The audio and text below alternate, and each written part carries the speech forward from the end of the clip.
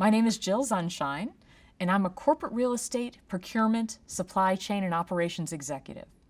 I've worked at Fortune 10 companies, most recently HP, also AT&T. And today, I'm a speaker, advisor, and board member. One of the biggest revolutions we have in corporate real estate is the building Internet of Things. And this is because of the fourth industrial revolution, things like artificial intelligence, the Internet of Things. A building is an Internet of Things. We have a lot of electronics and mechanics that are enabled through technology. So this is a perfect example of how we can help make our employees and our companies more effective and productive. One example of what I did at HP is actually using a big data analytics tool, which we sold to IT customers, and adapting that tool to monitor all of our energy spending at all buildings worldwide.